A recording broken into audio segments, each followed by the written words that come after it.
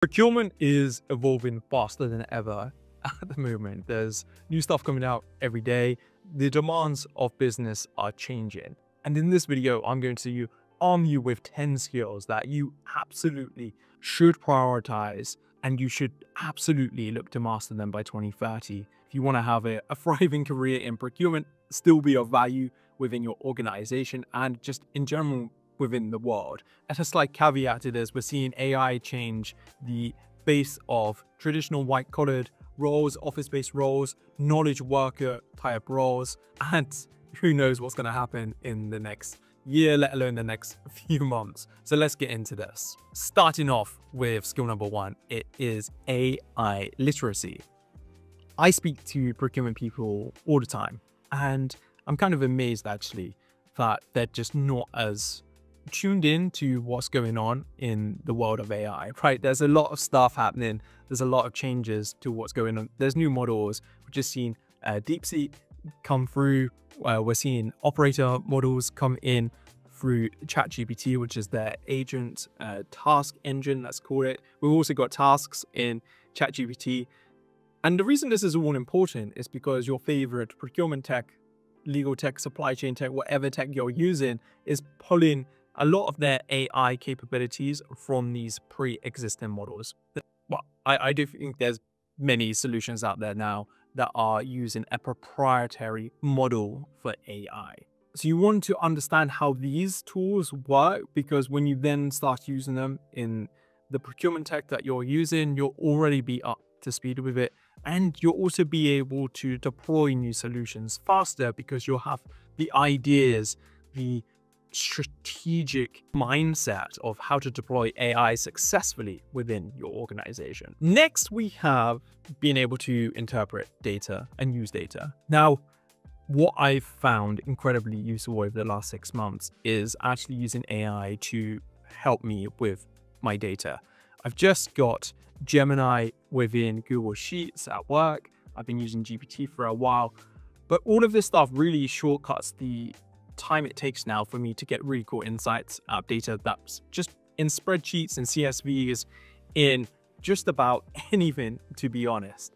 And prior to this, you'd have to learn like formulas and just know a bunch of technical stuff to get the right insights. There'd be a lot of workarounds of just a lot of nonsense, to be honest, a lot of stuff that I never really had time to learn or do. So really what you need to be good at now is understanding what data to use, what data outcomes we want, and how those outcomes can be used by the rest of the business to do stuff that is better than ever.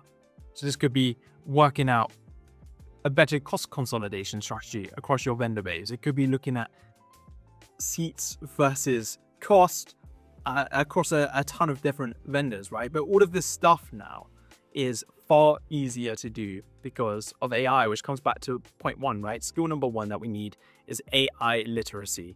We need that AI layer there. Skill number three, I'm still extremely bullish on this despite everything that's going on with tech and AI, and this is negotiation skill. It's still the area, actually throughout my entire procurement career, it's the area that I've seen people struggle with the most. I've seen the worst practices be used when it comes to negotiation. I've seen some absolute howlers. I actually made a video all about this a few weeks ago. You should definitely go check it out. That video is really centered on how to do negotiation far better with procurement and procurement contracts.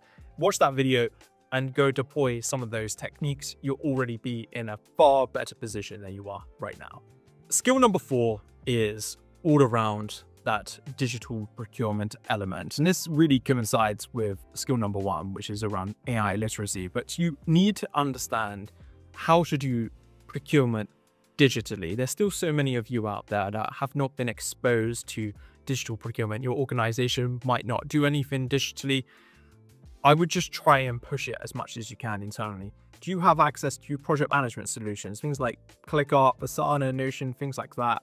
That you could perhaps build a digital workflow in to cover your sourcing exercises, your RFP, your RFQ, your RFI processes, your onboarding of a new vendor. Can you do things like that to start applying all of this good knowledge you have, turning it into some sort of digital process where you click a button and it pushes you over to the next step. You don't need a human in the loop at every single phase.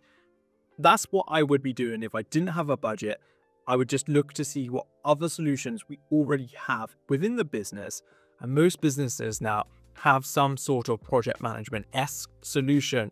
And I would just get into that and use it as much as possible. And then from there, build out a business case to say, actually, if we had some dedicated solutions for procurement, we could do 10 times as much as what we're doing within the solution, which is probably already 10, 20 times what you can do manually. So it's really, really exciting to think like that. But digital procurement is a skill that you absolutely need. Like, that's how much this is needed today. So please prioritize it. This one leads quite nicely based on everything that we've already been talking about, but this is strategic thinking. How does procurement sit within your organization? How can we move away from constantly just doing like the task admin of POs, of buying stuff, which is often reflected as being part of a purchasing team rather than a procurement team. But I still see procurement teams getting stuck in the weeds because they don't have digital procurement within their organization. They've got the wrong skill sets lined up with various tasks, right? They've got non-analytical people looking at data. They've got absolute bullish brutes who don't know how to negotiating. And it might just be that you need to swap some people around to make the right calls within your organization and get the best outcomes for your organization. So there's loads of stuff you can do here, but it's all about elevating your thinking to how do we actually help the business save money, make more money, do things in a new innovative way. Most procurement teams can't even get close to this because they're just so stuck in the weeds. So supplier relationship management is one that I have been forever bullish on. It's something that I'm incredibly passionate about. And if you can't form really cool relationships with your suppliers, you really are going to struggle. This might mean you need to free up time from elsewhere, from other tasks, but this is a task that you should absolutely be focused on. And you should do it with data, right? Every single contract should have performance measurement within it. So this could be KPIs, it could be SLAs, it could just be reporting that you get from your suppliers, and then you put it into BI, into Tableau, into a spreadsheet, whatever it is you're doing, right? Use data here to figure out which suppliers are performing the best, and then work on the relationships with your suppliers. Maybe it's their account executive, it's their customer success manager, it's their project manager, whoever it is, right? But really focus on those relationships. And just coming into all of this, right? Like, a lot of what I'm talking to you about here is how procurement is changing, how just in general, knowledge workers are facing a lot of change. So naturally, change management comes with this. Being able to bring people along with you, regardless of your role. If you're the most junior buyer going, hey, don't worry about it. You can still bring people along the journey. Just being transparent, sharing some views with them, taking their views away, maybe at your stakeholders that you're working with in your business. You can take those to your manager, you take them to your CPO, whoever it is, right? Like, you should hopefully work in a team, in an organization that has a really cool culture around it to let you do these kinds of things.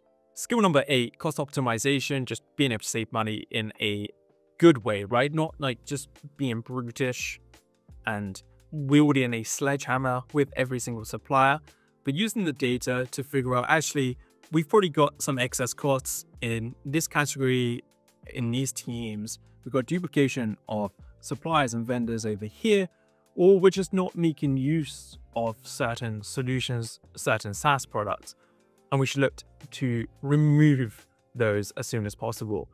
Just doing things like this can make a huge difference to the savings targets that you may have within your organization. It can also make you look really good. So just being proactive in your category, or if you manage a portfolio of vendors and spend, absolutely prioritize this, but don't do it in like a really BS nonsense way, because you're going to butcher everything else we've just mentioned, right? You're going to butcher the relationship. You're probably not going to get the performance you need from that supplier, and you're just going to derail everything. So we can use certain things here, like the digital elements, the AI elements, the relationship elements, to generate crazy cool saving opportunities with our suppliers here. Skill number 9 is being able to work with other people in your organization, other team members, other parts of the business to get what you need. And that's a really big one. And this is something I've mentioned for years now, is this alignment to the rest of the business. What are the business OKRs? How does procurement align with those? And if they don't, then you probably should realign everything you're doing to focus on what the rest of the business is doing. I've seen procurement teams isolate themselves, work in silos, just really narrow down their focus areas.